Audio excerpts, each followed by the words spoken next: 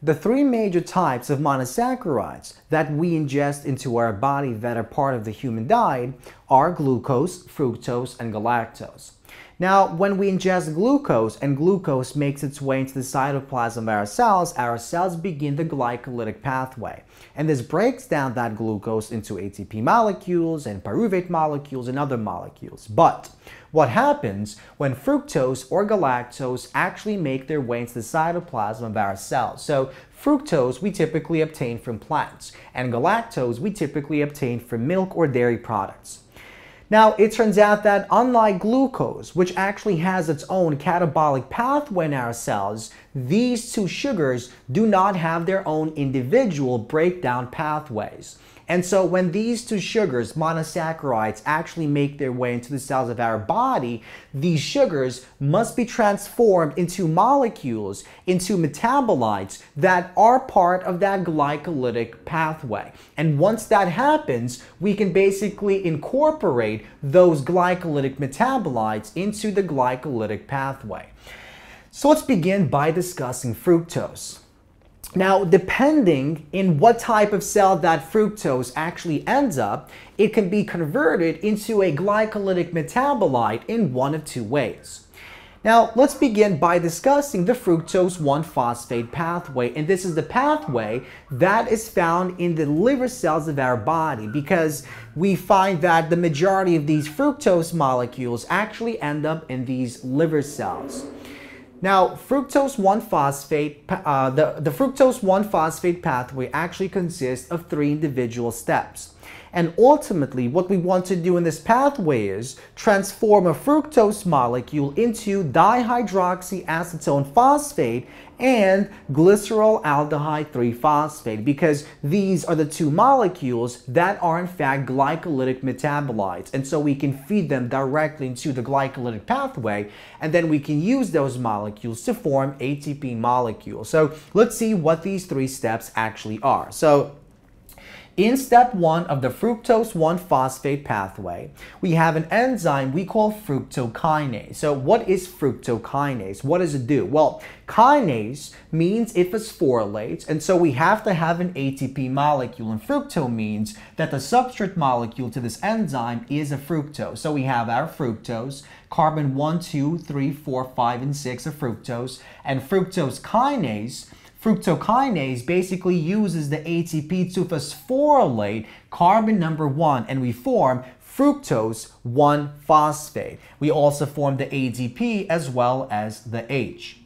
Now, what is the purpose of this step number 1? Well, the purpose is to basically destabilize this molecule. Once we add that phosphoryl group, that destabilizes our molecule, and now in the next step, we can basically cleave the molecule into 2,3 carbon molecules. So in the first step, fructose is phosphorylated at carbon 1 by fructokinase. That destabilizes our fructose, also traps that fructose in the cell, and now we can basically cleave that fructose by the activity of an enzyme we call fructose 1-phosphate aldolase.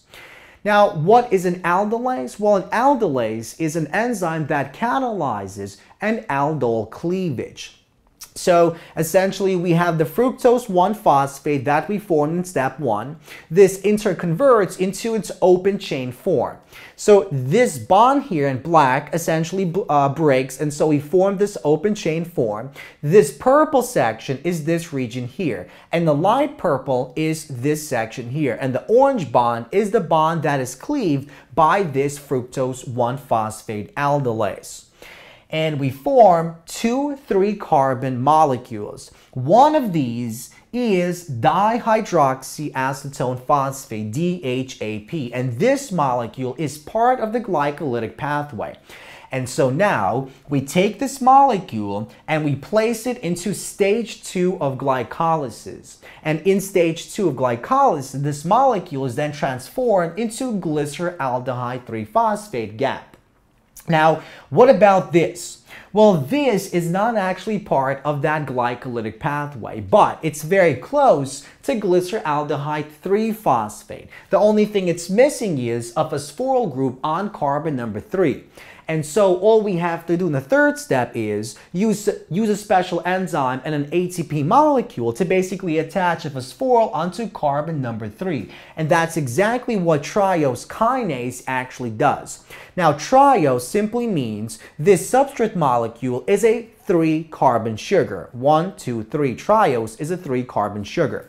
And so we have an attachment of the phosphoryl. We take it from the ATP and place it onto carbon number 3. And so we form our glyceraldehyde 3-phosphate, the GAP molecule, which can be fed into stage 2, actually stage 3, because in stage 3, this molecule is eventually converted into pyruvate molecules and ATP molecules. So this is what our fructose 1-phosphate pathway is like, and this is the pathway that is followed by liver cells. So if fructose makes its way into the cells of our liver, this is how it's going to be basically transformed into molecules that can be fed into that glycolytic pathway.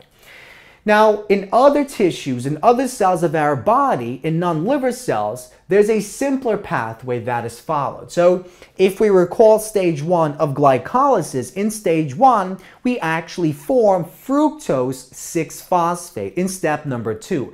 And in step number 3 of stage 1, we basically transform that fructose 6-phosphate into fructose 1,6-bisphosphate. So, the simpler step is to actually take that fructose, use an ATP molecule and a special enzyme we call hexokinase, which was also actually used in stage 1 of glycolysis, and we form fructose 6-phosphate. And fructose 6-phosphate can be fed directly into that glycolytic pathway into stage 1. And in stage 1, step 3 involves transforming this into fructose 1,6-bisphosphate. And of course, we form the ADP and the H because we have to use an ATP to actually transfer that phosphoryl group onto carbon number 6, this carbon here. So in non-liver cells, other tissue cells of our body, fructose can be converted into fructose 6-phosphate by the action of hexokinase. So these are the two pathways by which the cells of our body can basically incorporate fructose into the glycolytic pathway. Now let's move on to galactose. Unlike fructose, there's only one pathway that is followed by galactose molecules. So once galactose makes its way into the cells of our body, galactose is transformed into glucose 6-phosphate via the galactose-fructose interconversion pathway. And this pathway is made up of 4 steps. And by the way, I have the green asterisk here, here, and here, and that basically symbolizes the fact that these molecules are part of the glycolytic pathway. And once we form these molecules, they can be incorporated directly into that glycolytic pathway to form the pyruvate and ATP molecules. So let's take a look at the 4 steps of galactose. So this pathway, once again, is known as the galactose-fructose interconversion pathway because ultimately our goal is to transform that galactose into glucose 6-phosphate. And glucose 6-phosphate is basically in stage 1. So remember, in stage 1 of glycolysis, we transform glucose into glucose 6-phosphate via the action of hexokinase. So that's where we want to insert this molecule. But let's see how we actually form this molecule in these 4 steps. So we take our galactose, and by the way, what is the difference between galactose and glucose? Well, galactose and glucose are epimers, and what that means is they only differ in the stereochemistry at a single chiral carbon atom. So which one? Well, this carbon atom number 4. In galactose, it points up. In glucose, it points down. So it might seem that the only thing we have to do is basically flip this down, but that's not actually what happens because our cells follow a slightly more complicated pathway. So we have an enzyme known as galactokinase, and what a galactokinase does, well, it's a kinase, so it has to use an ATP, and it basically transfers a phosphoryl group from that ATP onto carbon number 1 of galactose, and we form galactose 1-phosphate. So 1 phosphoryl from the ATP onto this oxygen here to form this galactose 1-phosphate. We form the ADP and the H+. Now, what this does is, again, it traps it inside the cell, it destabilizes it. In the next step, step number 2, we have an enzyme known as galactose-1-phosphate, because this is a substrate that it acts on, and it's a uridyl transferase. And what a transferase does is it basically transfers some type of group from one molecule onto a different molecule. Now, aside from having the galactose-1-phosphate, another molecule known as UDP glucose actually comes in. So this is a modified glucose molecule that contains a uridine diphosphate. So essentially attached onto carbon number 1 of glucose, we have the uridine diphosphate group. And what this transferase enzyme does is it transfers a phosphoryl group from the uridine diphosphate glucose onto this phosphate region here. And so we go from galactose-1-phosphate to UDP galactose. So this molecule is known as uridine diphosphate galactose. And notice we transferred the phosphoryl group as well as that uridine. And so this is the molecule that is formed. This is known as UDP galactose. We also form glucose-1-phosphate because that uridine and a single phosphoryl group has been removed from the UDP glucose, and so we form the glucose-1-phosphate. So these are the two products of step 2. Now, this product will go on to carry out step 3, and this product will go on to carry out step 4. Now, step 3 is important because in step 3, what we want to do is we want to reform the UDP glucose. And the way that we reform the UDP glucose is by taking this molecule, the UDP galactose, which looks like this. So in step 2, we form this molecule, right? This molecule here, which is the UDP galactose. And now what we do to this molecule is we use a special enzyme that flips this hydroxyl group from the up position to the down position. And if we flip this hydroxyl from the up to the down, what we're going to form is a glucose. And so we go from UDP galactose to UDP glucose, because remember, as I mentioned a moment ago, the only difference between galactose and glucose is the orientation of this hydroxyl group. So in galactose, it points up. In glucose, it points downwards. So this is in fact an example of a glucose. So we go from UDP galactose to UDP glucose by the activity of UDP galactose 4 epimerase. And so epimerase or epimerase is basically an enzyme that transforms one epimer into a different epimer. Now, the point of step 3 was to basically regenerate this molecule here.